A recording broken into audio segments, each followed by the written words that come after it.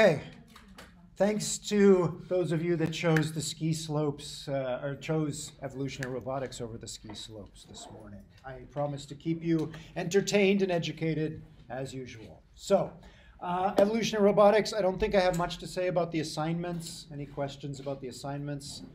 I've talked to a few of the grad students, seem to have reasonable final projects. If you haven't talked to me or Krishna about your final project ideas, please do so sooner rather than later so we can help you calibrate your expectations. Otherwise, let's get back to lecture 10, where we're talking about active categorical perception. This is sort of the sixth and final building block in the building block of cognition that we're looking at.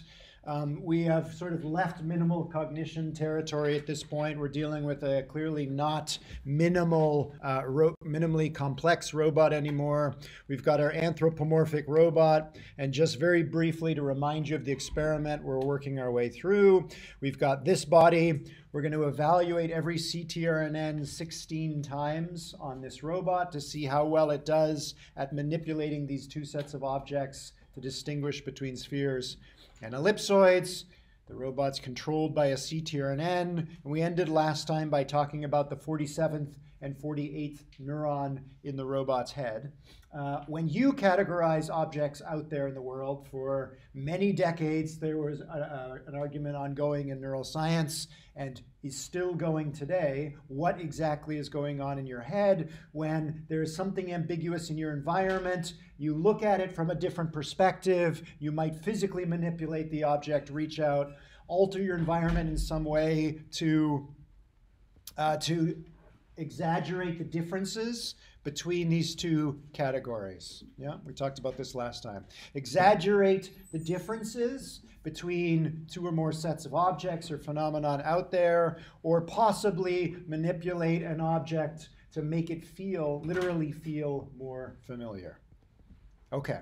Simplest thing to do would be to assign a neuron to every possible category that's important for you to recognize. For our robot here, the only thing it needs to do is distinguish between spheres and ellipsoids. So we could assign 47 to a sphere and 48 to an ellipsoid. And if the robot lights up neuron 47 more than neuron 48, that's the robot telling us it thinks it's in the presence of a sphere, and vice versa for the ellipsoid. And we talked about why that's not a great way to go last time. Simple, that's the advantage. What's the cost? Take up too much space? Take up too much space in the robot's head or in your head, yeah? So what we started in on last time was looking at a more complicated way that the investigators take the values arriving at neurons 47 and 48 and incorporate that into, as we'll see in a moment, incorporate that into a fitness function, basically use that as how the robot is telling us what it thinks it's in the presence of. And as we started to see last time, it's kind of complicated, but there's a reason behind this complexity. The reason is that when we're all done, we should be able to use the same two neurons to distinguish between 3 objects, 4 objects, big spheres, big ellipsoids, little ellipsoids, whatever categories it is that's important for this robot. We could pack more and more stuff into this same neural real estate. It's a simple example, but it's a good exemplar of, again, what's going on in neuroscience is trying to understand how we pack the thousands, possibly millions of things you know into the limited real estate you have between your ears. It's not so clear how Mother Nature has solved this problem in our case. In this case, it's not Mother Nature figuring it out, it's the investigator saying, here's how the robot should pack this information into its head. And then the evolutionary algorithm is going to try and tune all 48 tau values, all of the weights, and all of the biases to make that happen. Yeah? To see how the investigators started to encode this, we were looking at a phase diagram last time, where on the horizontal axis, we're looking at the output of neuron 47, and on the vertical axis, we're looking at the output of neuron 48. And just to remember that in a CTRNN, this entire term, this is the value that is extracted from neuron 47. Inside neuron 47, it has a raw value, but we want to sort of contain this value to be within a certain range. So we're going to treat this entire term as the output of 47, this entire term as the output of 48.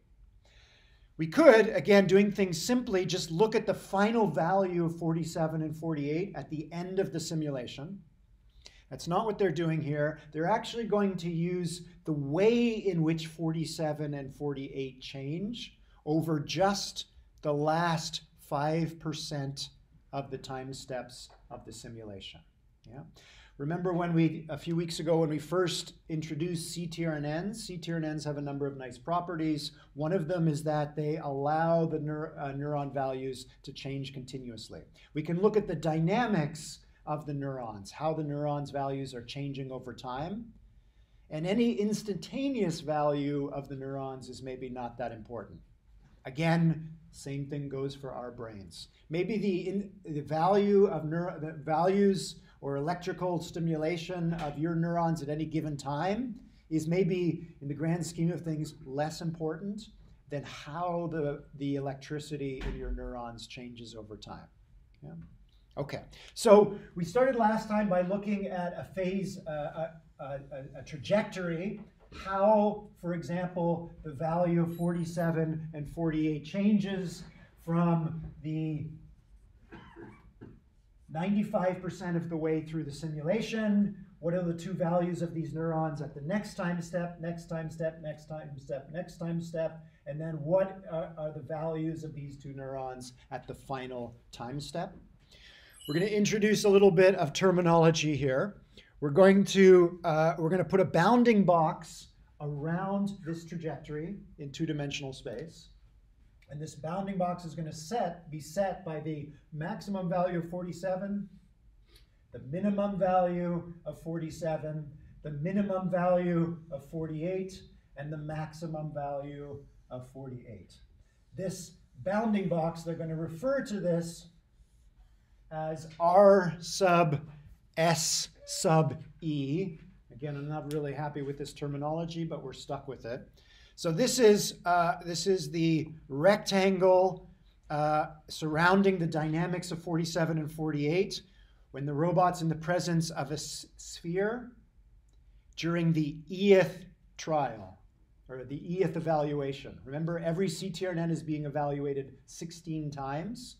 So for each CTRNN, they're actually going to compute or construct 16 of these rectangles. This is, at the moment, the E'th rectangle out of those 16. And in this case, we're assuming that the robot was in the presence of the sphere. Okay. Let's imagine now that we take the same CTRNN, we reset the robot, we plug the CTRNN back into the robot, and we allow the robot to behave again, but now it's going to behave in the presence of an ellipsoid D. What are neurons 47 and 48 going to do in this case?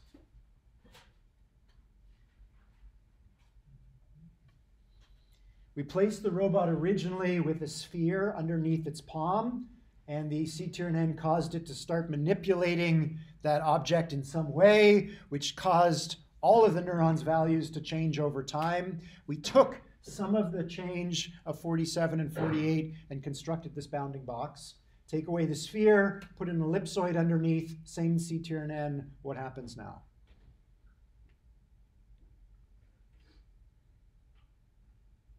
That 48 and 47 will have different values? They might have different values, right? The robot, a CTRNN could, in theory, just cause the robot to stay still, right? In which case, the values of 47 and 48 are probably going to be the same in these two cases. Let's assume the robot does move in some way, so the values of 47 and 48 do something else, yeah?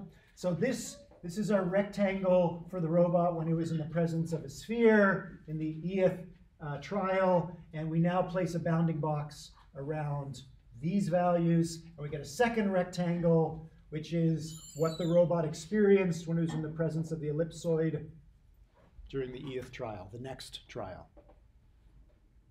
Yeah? Okay, so I'm not going to draw all 16 rectangles, but let's imagine that we bring the robot back in the presence of the sphere again, and in this case it draws a slightly different trajectory.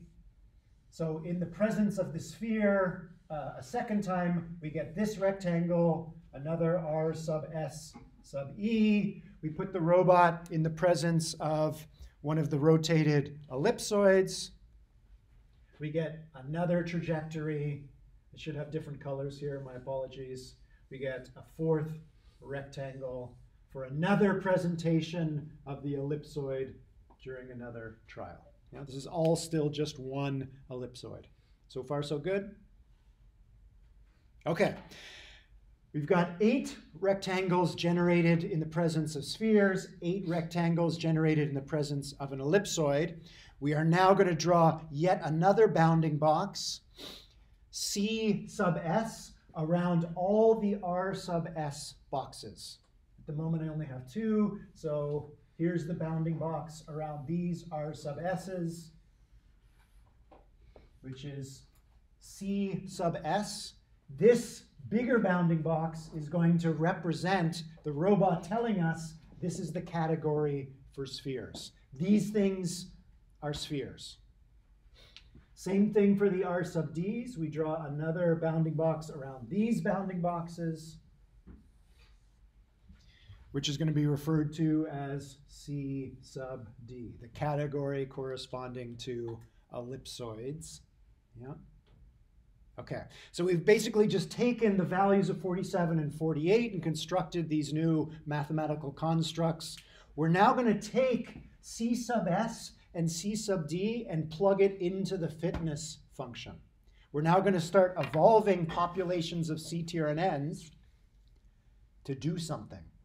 What is it that you think we want to evolve the C tier and N's to do? If we want the robot to tell us that it knows the difference between spheres and ellipsoids, or recognize the difference between spheres and ellipsoids. We want to change it so that in a way that will make it so that for neurons 47 and 48, they make it so those two bounding boxes don't intersect. We don't want C sub S and C sub D to overlap, right? If they overlap, if there is a trajectory that if they overlapped and there was a trajectory that fell in that area of overlap, from the perspective of the robot, what does that mean for the robot? A robot controlled by that C tier and N. It doesn't know if it's a sphere or an ellipsoid? I'm feeling something, I can't see it. I don't know whether it's a sphere or ellipsoid, right? My phone is ringing in the middle of the night. I reach out, I'm not sure if I'm grabbing my phone or something else, some other rectangular solid on my bedside table. I don't know. Yeah? We want these bounding boxes to be have as little to no overlap as possible. That would be magnifying between category differences. We want neurons 47 and 48 to do very different things when it's in the presence of these two objects. Yeah? Okay. So let's have a look at the fitness function now. In this case, they constructed their fitness function by summing 2 terms, F1 and F2. We'll just briefly jump down to F2 for a moment. You'll see the set intersection symbol down here. They are trying to minimize the area of overlap between C sub S and C sub D.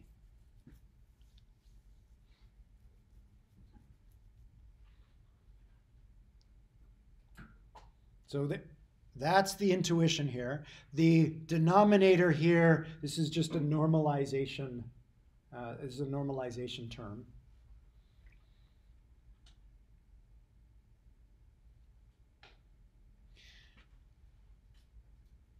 They're normalizing this fraction here so that it ranges between 0 and 1. If the numerator is 0, that means there's no overlap between C sub S and C sub D. That's what they want, right? 0 is best. If there's maximal overlap between C sub S and C sub D, that's the worst possible thing. Yeah? They take 1 minus this term, which ranges between 0 and 1, so that they're always trying to maximize fitness. Yeah? So the best possible thing the robot can do in terms of categorization is get an F2 equal to 1, which is no overlap between these two bounding boxes. Yeah? You'll notice there's a conditional here. It gets no points for F2 if F1 is less than 1. So let's jump back and talk about F1 for a moment.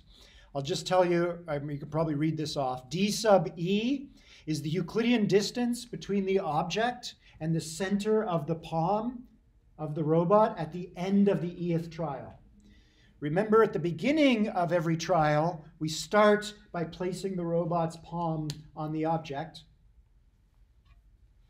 in which case the distance between the palm and the object is 0. And D max is the maximum possible distance the robot can move its palm away from the object. What is F1 selecting for? And why is it here? Why are we not just evolving for F2?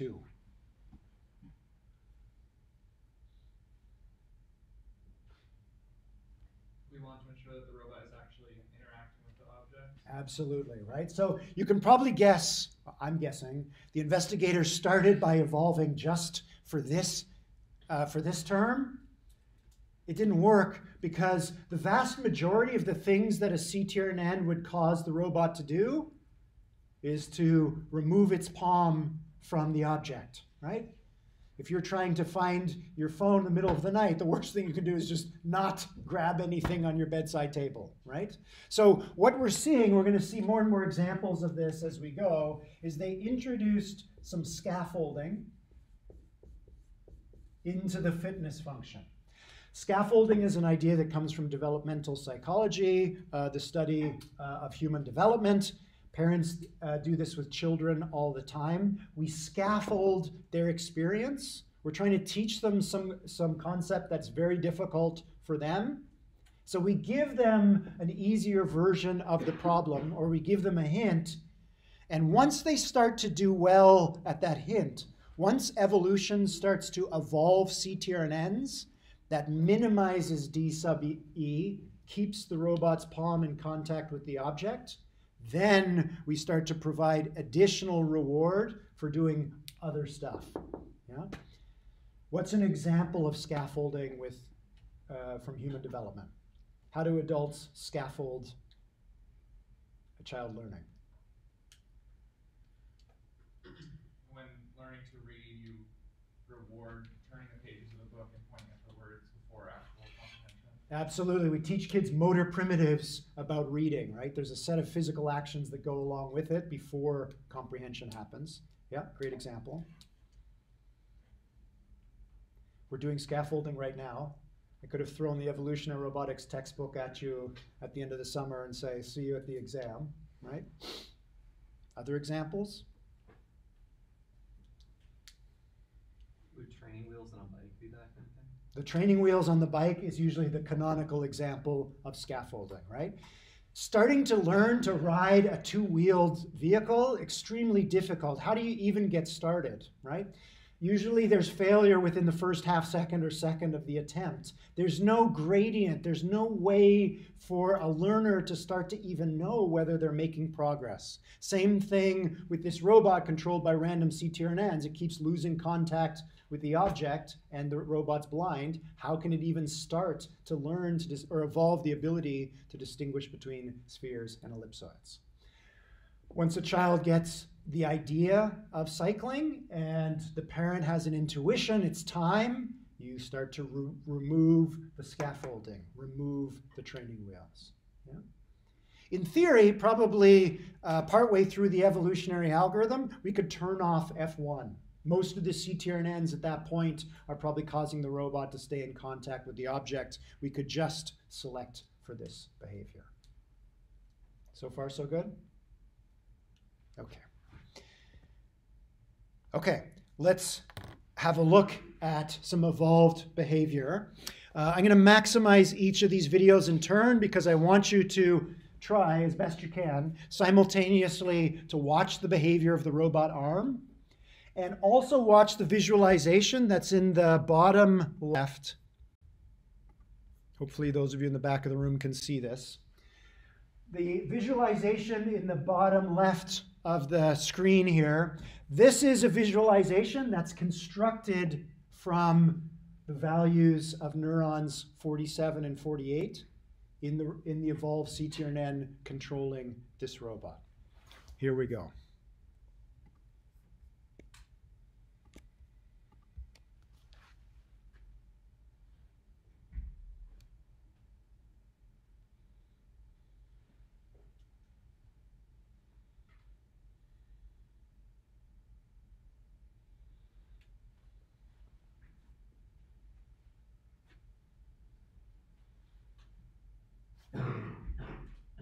That's a little better.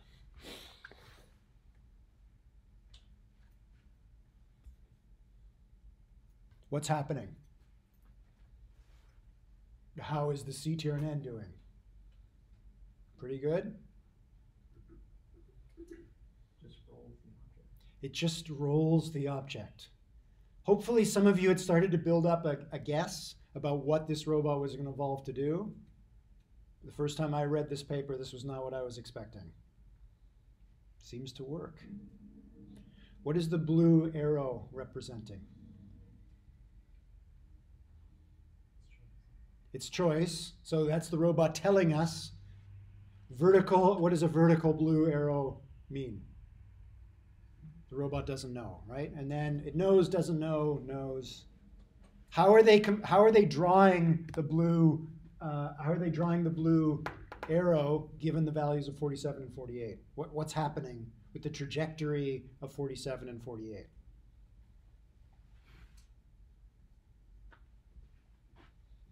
What does it mean for the robot to not know or think that it's in the presence of a sphere or an ellipsoid? At this point, we have C sub S and probably a non-overlapping C sub D. Sees which section the cluster falls into? The cluster or the trajectory, right? So maybe 47 and 48 are at this value at a certain point in time, which is the vertical blue arrow, right? This is the robot saying, I don't know. I don't know, I don't know, I don't know, sphere. Wait, no, I'm not sure. Actually, it's an ellipsoid. Yeah? Okay. Does it ever go over to the sphere and then go back to ellipsoid? If not in this video, then in... It just did? Did you see it? Yeah, for like a split second it did. Got it. You'll notice in the upper left here, so this is in position A. So this is the evolved CTRN where they place the robot's arm in initial position A. We're going to look at exactly the same CTRN, but now they start with the robot in position B.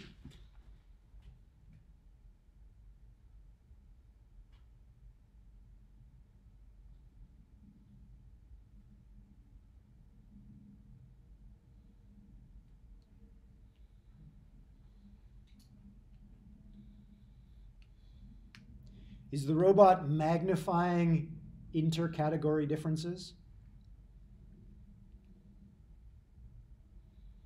Can you see a difference in how the robot moves when it's in the presence of a sphere and ellipsoid? Not so easy to see. Whatever this difference is, not so obvious from our perspective, but it seems sufficient for the robot. It seems to be right most of the time. Questions? Doesn't it not matter if it like moves a different way? It's like, even if it moves the same way, it'll get different sensor input. Even if it moves in the same way or almost identically in every case, because of the interaction with its environment that's clearly generating some difference, enough difference for it to know. Yeah? Magnifying intercategory differences doesn't necessarily mean that it needs to do completely different actions in these different circumstances. Okay. All right, that's the robot in action. Let's dive inside the robot's mind. And one of the nice things about phase diagrams where we can visualize what's going on in 2 dimensions. Before that, we've seen this before. They did 3 different evolutionary runs, starting with 1 random population of CTRNNs, evolved for 500 generations, go back, create a different population of random CTRNNs, evolve them again, evolve them again. We'll see this again over and over again in a lot of these experiments.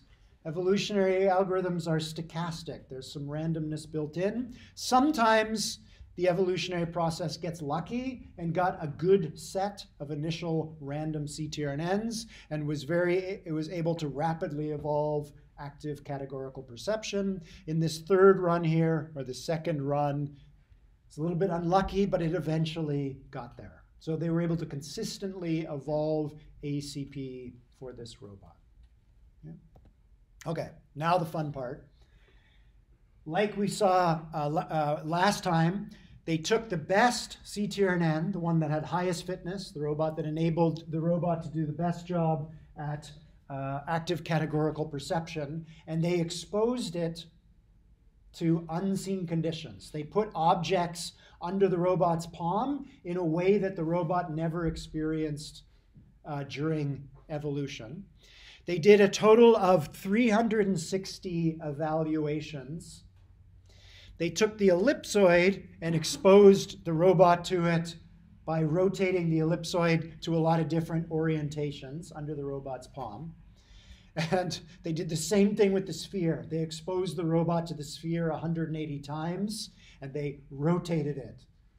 They rotated the sphere, but the robot can't detect the rotation, right? Because the sphere is symmetric. What happened? What was the robot's mental experience here in these 360 evaluations?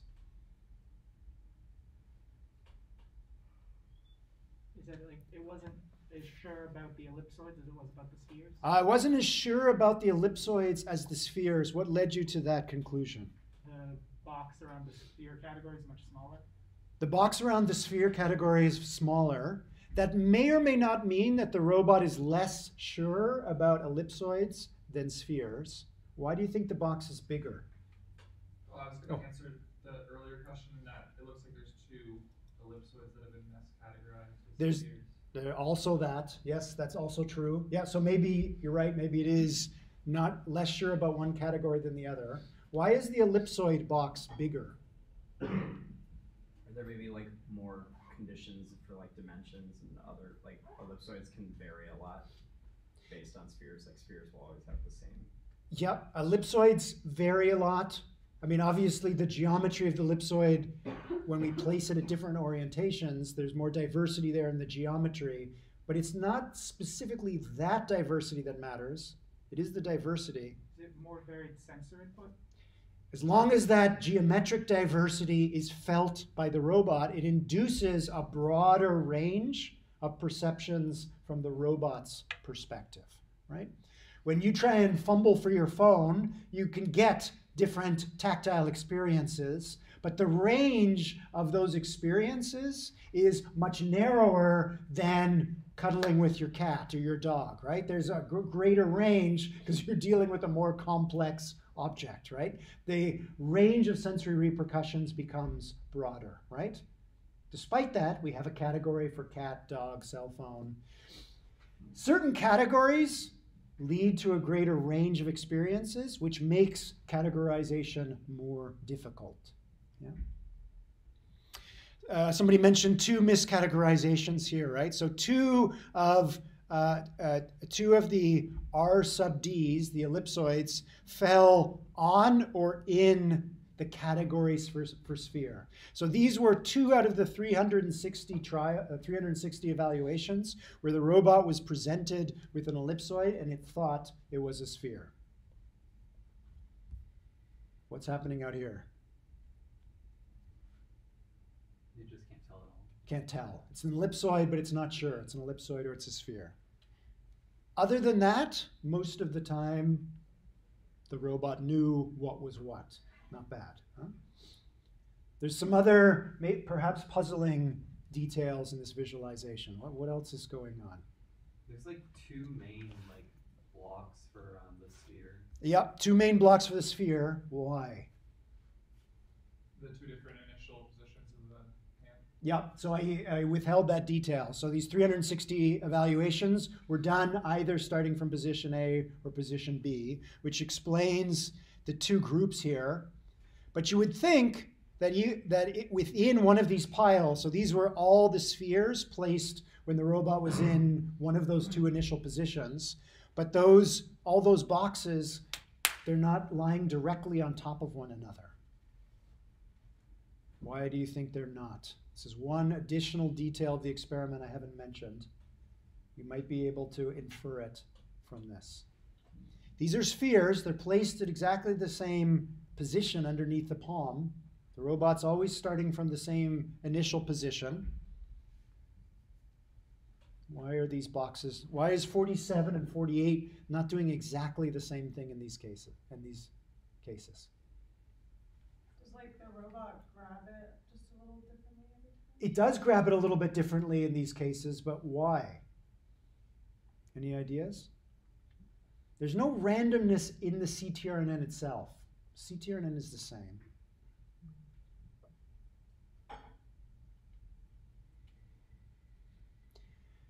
The investigators put a little bit of noise in the simulation.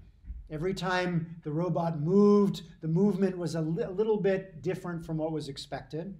This is a typical thing in simulation when you're simulating robots, because when we go to build a robot and the robot says, rotate my arm to 120 degrees, it's never going to get to exactly 120. It'll get to 121, 19. Nothing in the real world is perfect.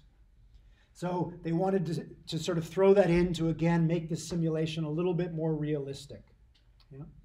It's a minor detail, but there you go. Okay, so this is the best CTRNN from one of those three runs. They did 3 evolutionary trials. Here's some more. Here's the one we just looked at. Here is the best evolved controller from run number 2, the second run. And we've got our 2 bounding boxes here. Here's the second best CTRNN from that run. And here's the third best CTRNN from that run.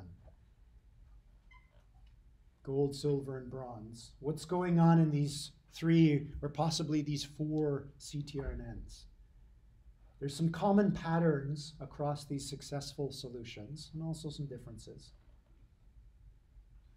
Seems like there's a small box for sphere and bigger for ellipsoid, but then the magnitude of where the boxes are is like very different. Like that the one on the right is close to 0% of values, and the one on the left. Absolutely. So if you look at the actual ranges on these axes, they're very different, right? It doesn't actually matter what the absolute value of 47 and 48 is. It's just the relative values of these neurons as they change over time is what matters, right? They need to be separated from one another. Yeah? In this particular controller here, the bounding box for sphere is incredibly small.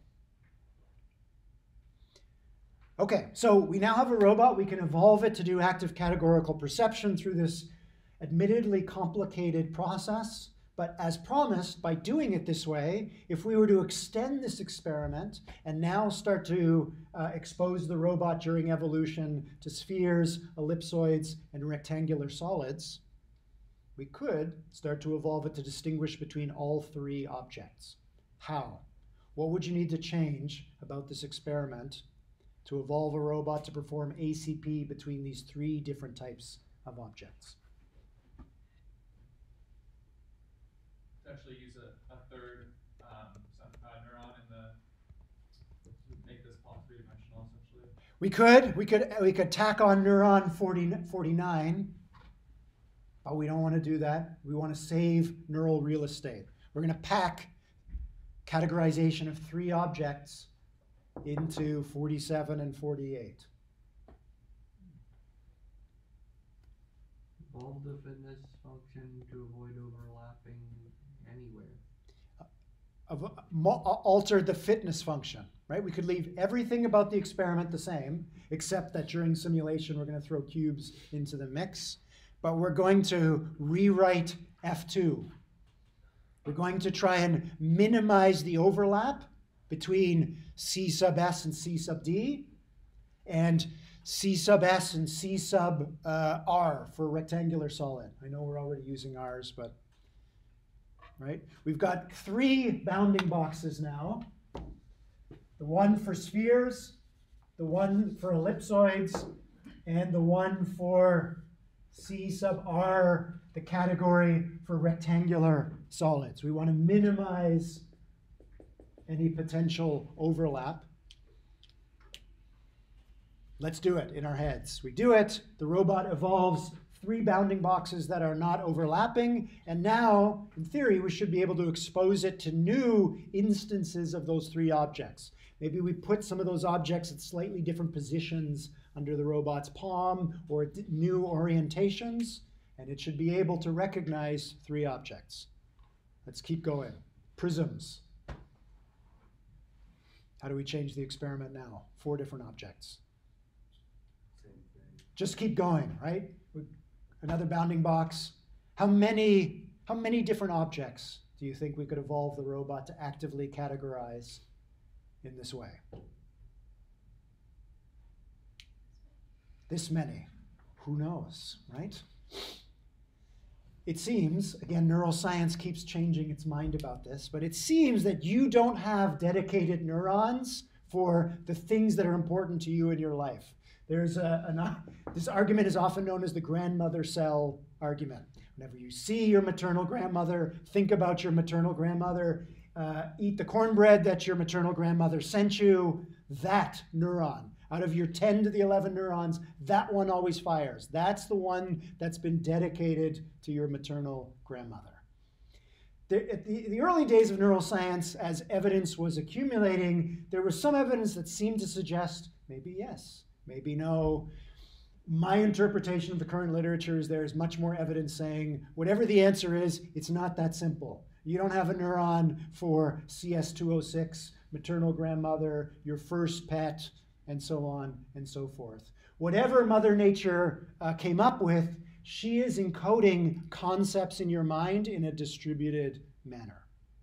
Okay, let's take this experiment one step further, and then we'll switch to locomotion.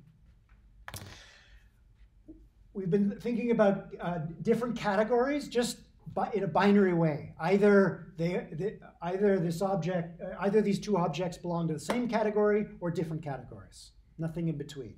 Yeah? Imagine we evolved robots in the presence. We evolved a robot in the presence of small ellipsoids and slightly bigger ellipsoids and spheres. How might you change the fitness function now to evolve a robot that can actively categorize between 3 different objects, where 2 of them are more similar to one another than the 3rd one? Most of us hopefully would agree that slightly smaller or slightly larger ellipsoids are closer to one another. They're more similar than spheres. You do like a subcategory of the main category? We like accomplished by like a concentration in the sphere category where the different sizes would center around? We could. So we could take the category for ellipsoid and sort of break it into a subset, and anything that falls within here, this is the robot telling us it thinks it's in the presence of large ellipsoids, and anything that falls in here is in the presence of smaller ellipsoids. Could do that.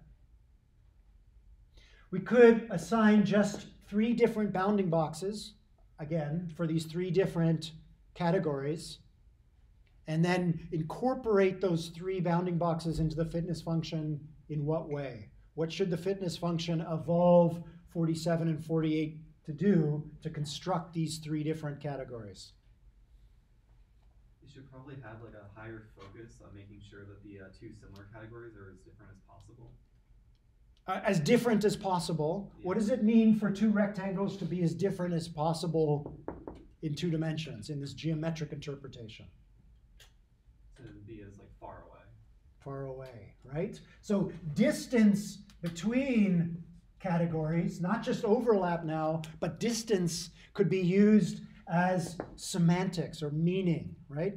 If you show human subjects a whole bunch of objects and say which one doesn't belong, or which of these subset of objects are more similar than the others, the human is starting to tell you something about semantic distance.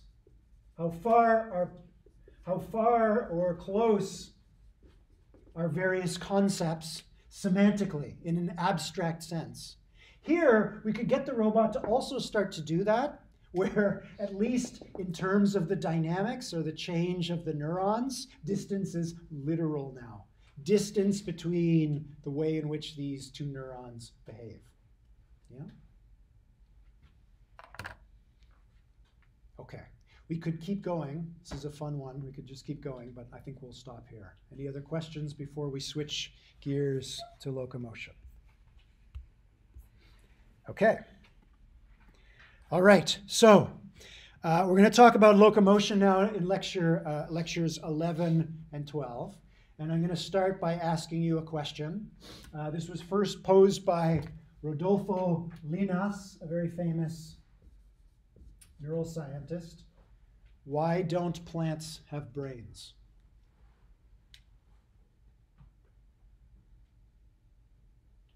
They don't need to move. They don't need to move. I've kind of already given you the answer here, right?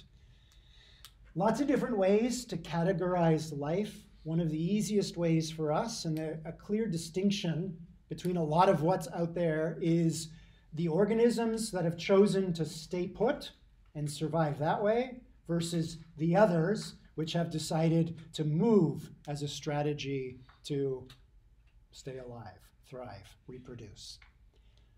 Why do you need brains for movement? Or why don't plants need brains if they're not going anywhere?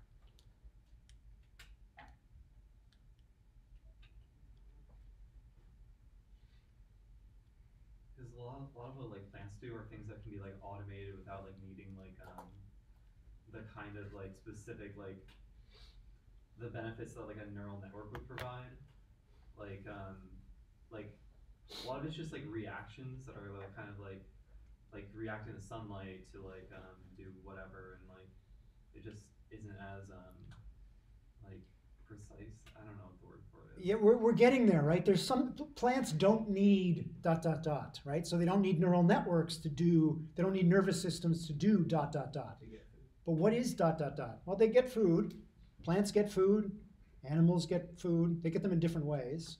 What is it exactly that animals need to do? Anything that moves around needs to do, that nervous systems seem to be a good solution, a good way to get that thing. So they need to be able to like respond to stimuli? They need to respond to stimuli, so do plants. They have to respond to sunlight and orient towards them. So it's not, we're getting closer, but both groups need to respond, but both groups need to respond in different ways. Is it that animals need to respond very, very quickly? Speed, yeah. As the sun arcs overhead, plants can sort of take their time. If you're on the move, there are a million things that can occur where you need to react quickly, such as, luckily none of them are happening in this room right now, knock on wood. A fire, yeah. That's a follow-on from Linus's question, right?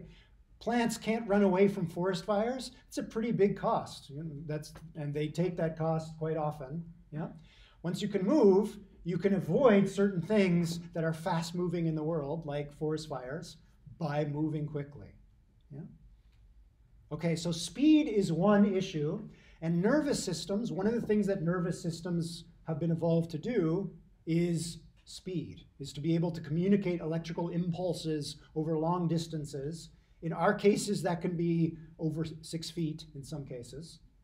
There's another problem or challenge that arises the minute you as a species hit on movement as a strategy to survive and thrive in the world. That's not just necessarily about speed. Another problem to which, again, nervous systems seem to be a good solution. Is it spatial perception and reasoning? Spatial perception and reasoning is something that our brains do for us to support or deal with the challenge. What's the challenge? Why do I need to look around and reason about the world around me? Because you're constantly changing your environment. I'm constantly changing my environment. As you move, my new environment is different from my old environment. Let's keep going. What challenge does that provide? That new environment is dangerous. Could be dangerous.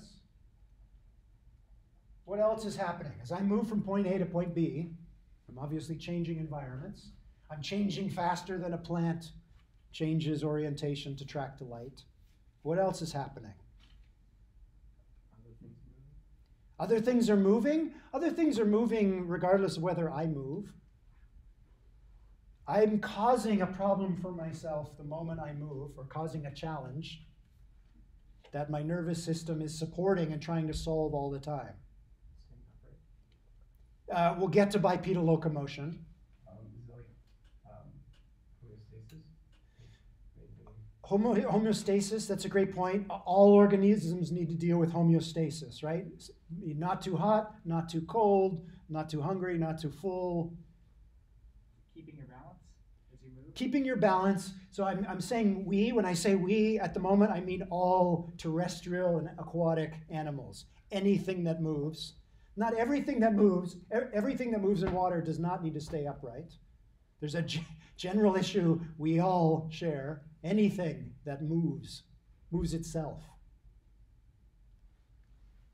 Remember, in this course, we're trying to think not just about the organism or the machine or the environment. I'm moving into a dangerous environment.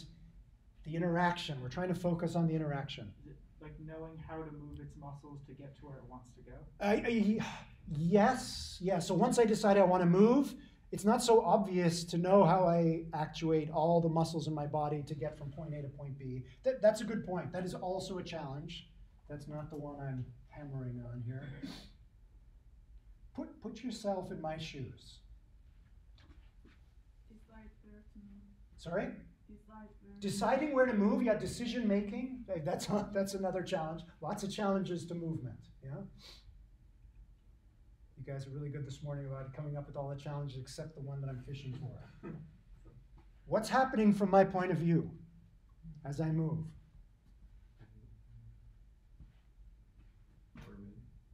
You're all moving, right? Every time I move, everything moves from my perspective. I need some pretty good spatial reasoning to say, okay, actually, no, it wasn't all of you that moved, it was me. Piper moved less, the person in the back moved more. That's motion parallax. I know what's happening as I'm moving.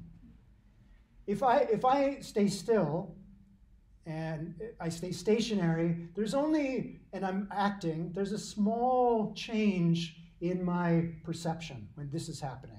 The moment this set of action happens, everything starts changing, and I need to deal with that, and I probably need to deal with that pretty quickly. If I'm a prey species and I'm moving and there's a predator nearby, that's a good time to strike. A predator likes to move when prey is moving because it's hard to tell. Am I moving? Is the other thing moving? Are we both moving? It's tricky, you know? So locomotion, the minute there was evolutionary pressure on very, very early animals to move about, suddenly there was a whole bunch of other problems that came up. Speed, change in perception, that the animal needed to solve in some way. That was the beginning of the evolution of nervous systems, having to deal with all of that. Brains began to evolve. Not everybody agrees with this, but there is mostly consensus in the scientific community that the evolutionary pressures that pushed for the early evolution of nervous systems was self-motion.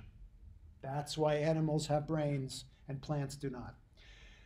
Nothing against plants. This is not to say that they are not intelligent. They are not fantastically complex. There's a lot of things going on with plants, but they've got different sets of problems to solve than those that we do. Yeah? So you were mentioning visual perception. In solving locomotion problems, the evolution of brains started to solve other problems that, lucky for hominids and a few other species, it turns out that we can also use that mental capacity to solve other problems other than the problems that are raised by locomotion, like math, Sudoku problems, composing poetry. All the other stuff that we think of as intelligence has its roots in locomotion, which is why many of us in robotics study legged locomotion or mobility. It's not just to make machines that move, it's to make machines that move and pave their own way to starting to solve other problems than locomotion. Make sense?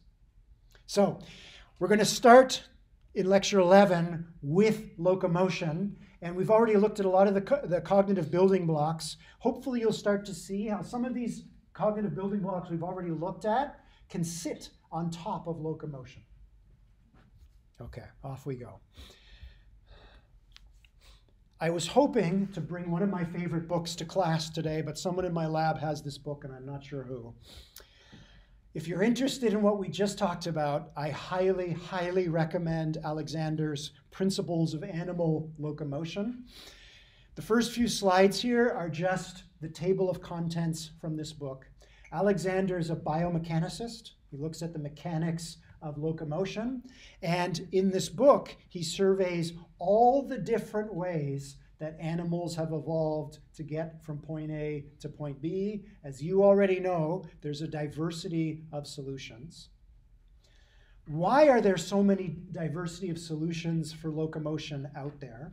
One of the reasons why is that there is no optimal way to move. There is no best way. Any strategy for moving from point A to point B on this planet requires the animal or the machine to strike a balance between at least 4 competing desiderata: displacement, robustness, energy, and stability. Yeah? Let's look at some of these antagonisms. As you displace yourself faster and faster in the world, you're late for class, so you switch from walking to running to sprinting. You gain speed, maybe you make it to class on time, but you have to give up something else. What are you giving up? Dignity, possibly, yes. Which is a follow-on from some of these, mostly this one. If you were to run to your next class today, what are you possibly giving up? Dry clothes. Dry clothes, exactly, right? For us, at least as bipeds, the faster you go, the more difficult it is to maintain stability, and even more so in certain environments. You're giving up not just stability as you increase your speed. What else are you giving up? Energy, right? Requires more energy to move faster. What are some of the other antagonisms between these 4 desiderata? Every animal species on the planet has struck different trade-offs between these. Like a newt is more robust because it can climb on walls and things, but it has displacement power. Absolutely. So a newt or any reptiles that stay very close to the ground, they're basically solving the stability problem. And they're also more robust. Also by being smaller, they can move up walls along ceilings, something that we can't do, but they give up displacement. They also give up energy. It's very energy inefficient to move very close to the ground. Why? You have to move your legs like more times to go further distance. You have to move your legs more times to go the same distance that mammals, for example, have to go. Why? What's going on here? Also, their legs are like straight out from their bodies, so they're like, if you've ever tried to do like bench press, like doing that as opposed to like that, Yep. you can lift much less weight. Why? Why is it energy inefficient to move with your legs horizontal rather than vertical? We have vertical legs. We actually are very energy efficient. Not that I recommend it, but you can eat half a Big Mac and walk, assuming you're in relatively good shape, walk miles and miles and miles. Not a lot of animals actually can do that, assuming you could get them to eat half a Big Mac. We like utilizing gravity better. We talked about this before, and we'll talk about this in bipedal when we talk about bipedal locomotion. Our particular strategy is very energy efficient because half of the time, all the muscles in your legs are relaxed. They're swinging. If you bench press or you try and move along the ground doing this, your muscles are tensed all the time, keeping your legs partly or completely off the ground, right? It's very energy inefficient. So you give up energy efficiency, but you gain stability. You no longer need to worry about falling over. You gain in robustness. You don't really gain in displacement. Yeah, lots of trade-offs. Any others? There are plenty of trade-offs. Some of them are more subtle than others.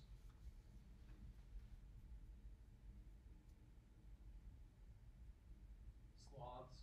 Yep. What about sloths? What are they striking here? What balance are they striking? Are more energy efficient, but they move very slowly. Absolutely. So brachiators like sloths and gibbons, they can actually be quite energy efficient. A lot of their muscles are slack for most of the time in the same way that ours are slack for moving over flat ground. Gibbons can actually move pretty fast. Sloths, not so much. What are brachiators? Animals that can swing through a forest from limb to limb, aerial movers. What are they giving up? They're pretty energy efficient, very energy efficient like us. They're also pretty darn fast. What are they giving up? Robustness, right? If there isn't another tree branch to grab, too bad for you, right? There's a narrower set of environments in which this particular strategy works. Yeah? Okay, so in this book, again, I highly recommend it. Alexander starts by talking about muscle itself. Everything you do, not just locomotion, grasping, speaking, swallowing, although you might not realize it, thinking also, it's all driven by muscle. That is the only kind of motor we have. He goes through the details of exactly what muscle is, and then starts to talk about the relationship, the energetic requirements of muscle and locomotion. What does size have to do with it? If you're small or large, how does that force your hand in terms of striking a balance between these four desiderata? How to study locomotion? How do biomechanicists study the way that animals move? Then he starts to get into, in subsequent chapters, all the different strategies that Mother Nature has discovered to get animals from point A to point B. Peristalsis, a very, very simple strategy. You expand and contract different parts of your one-dimensional body that allows you to burrow through the earth. We also are capable of peristalsis, although we don't use it for locomotion.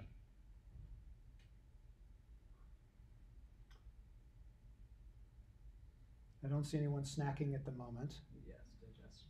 Digestion. When you swallow, peristalsis constricts consecutive muscle bands in your throat, pulling the food down. Yeah? Very, very early strategy discovered by Mother Nature and was then exapted for other purposes like swallowing.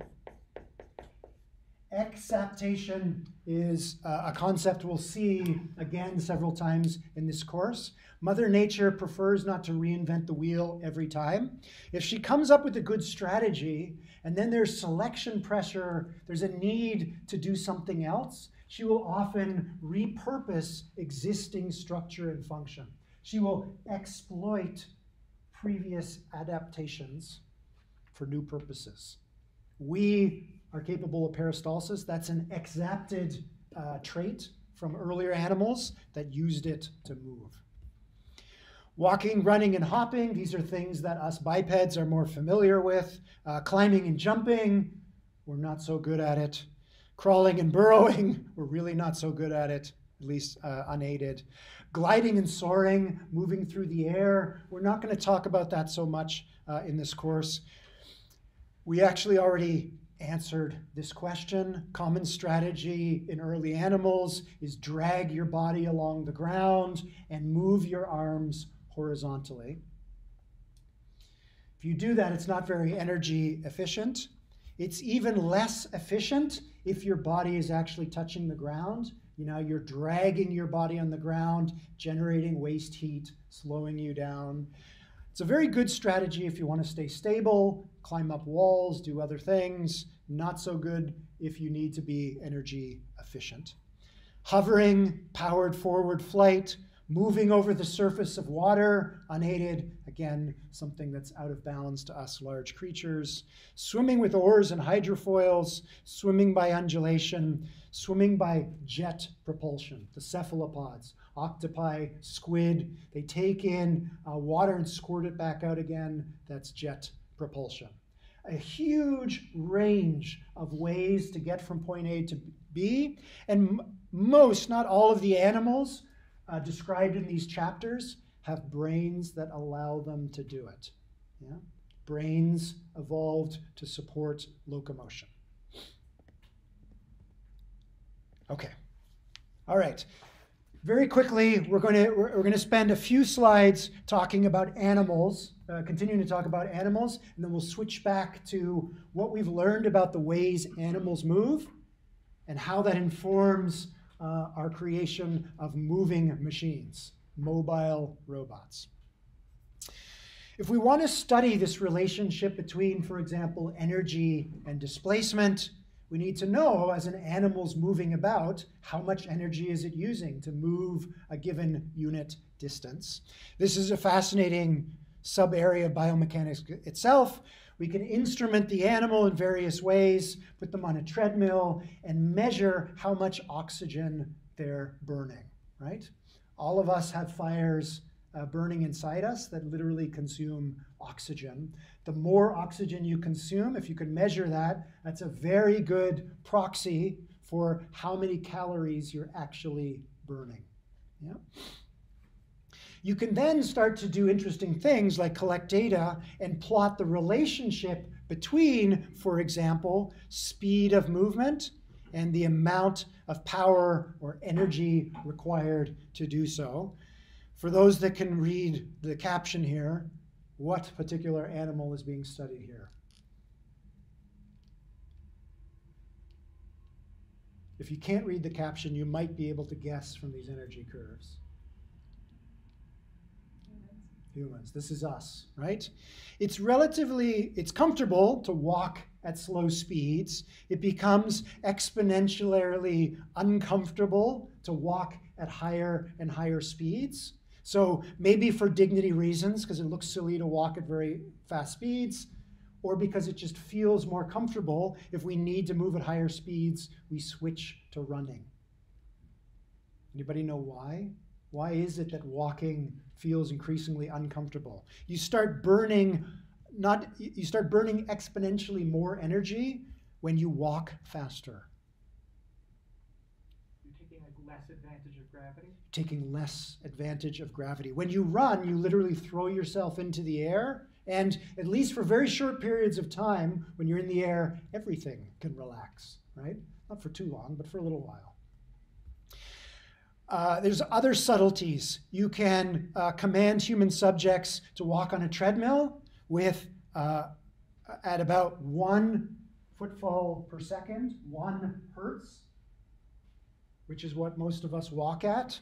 Or you can ask people to take very short strides very quickly, or very long strides slowly. When you do, you find for most human beings, the energy minimum, the place they feel most comfortable, where you're burning the least oxygen, is about 1 hertz. Yeah? Inside the human nervous system and most higher animals' nervous systems, there are certain regular oscillations in brain activity. They all have different frequencies. One of the most obvious frequencies of oscillations in the brain is at 1 hertz. Linus wrote a whole book about this, whether or not that's just a coincidence or not. Okay. In order to talk about legged locomotion, we're going to introduce a little bit of terminology.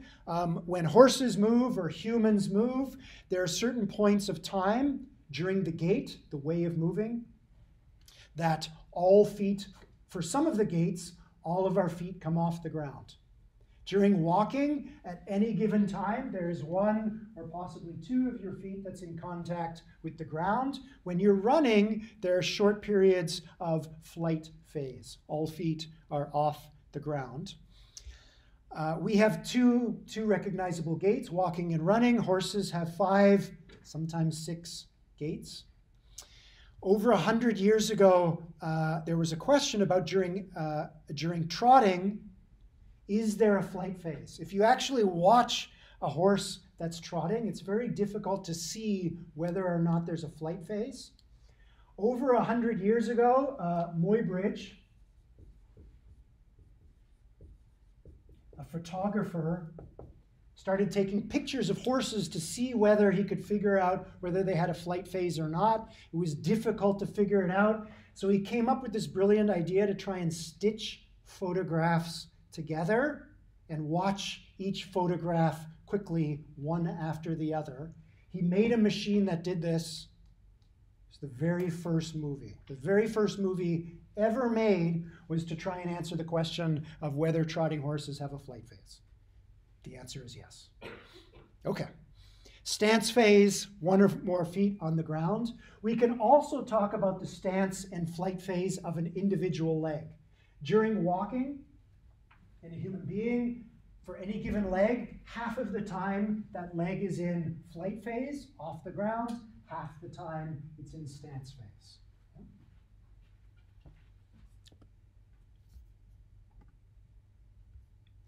I love this video. Great way of visualizing the different kinds of gaits that are possible for quadrupeds.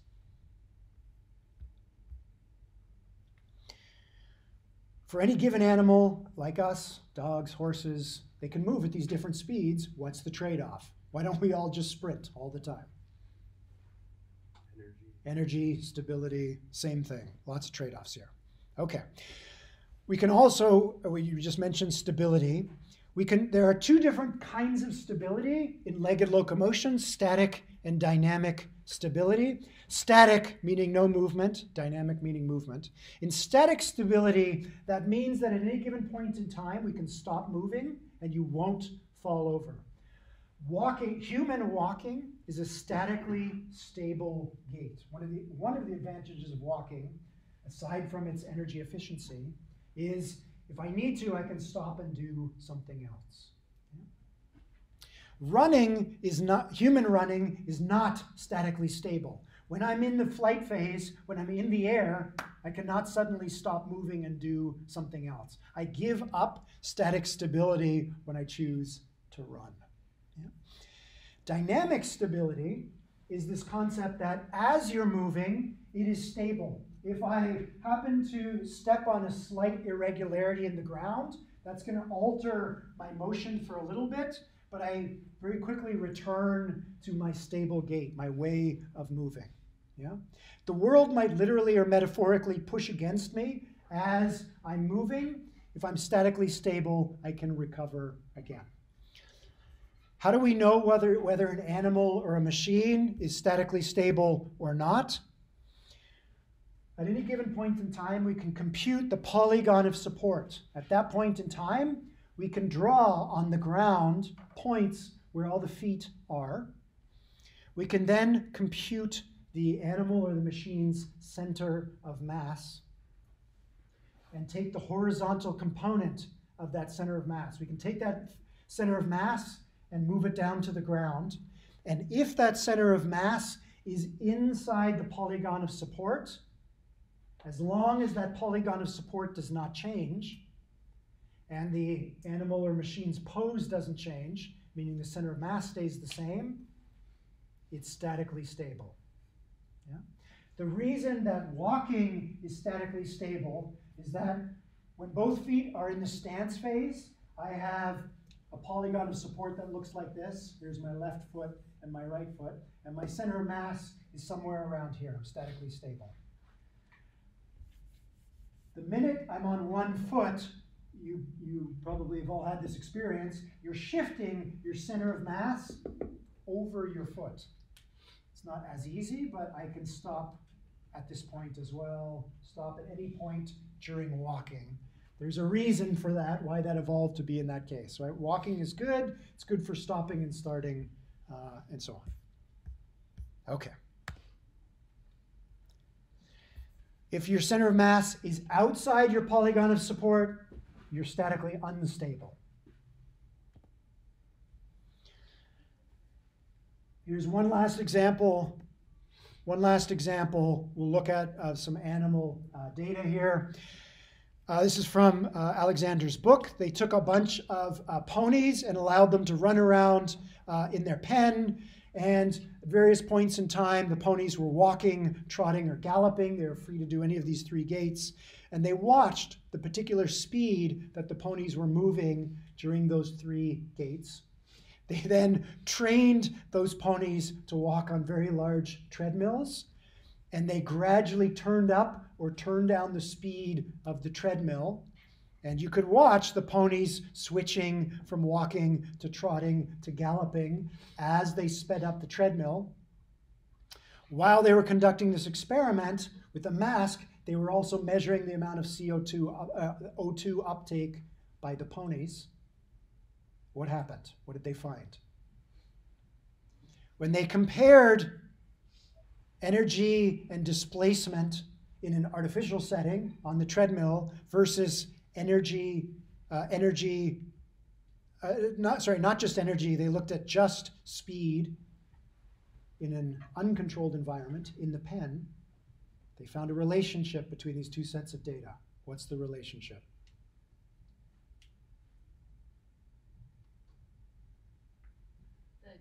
Different gait types occur at their minimum energy consumption. Not surprisingly, right? It's not just us.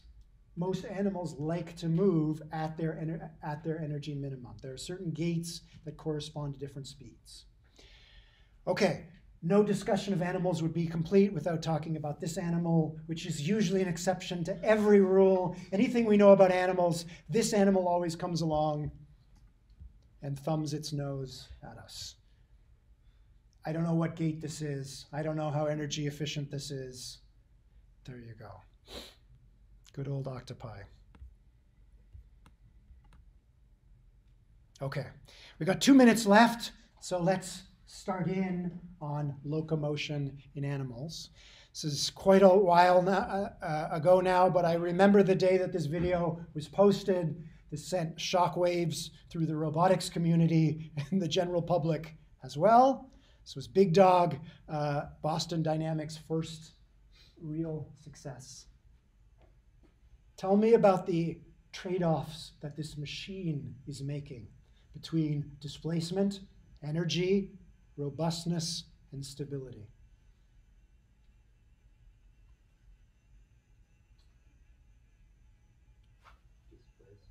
Displacement, it's moving. Can't move super fast. Yeah, it's going relatively slowly. It's dynamically stable. That's probably the most dramatic example of dynamic stability. I don't think I can turn on the audio, but if I did, you'd hear this high-pitched whine coming from Big Dog, which is another hint about the trade-off that's been struck in this case. What's the high-pitched whine? Does anyone know? It's the motors for sure. It's always moving. It's always moving. Why are the motors causing a high-pitched whine? You think this is running on a battery?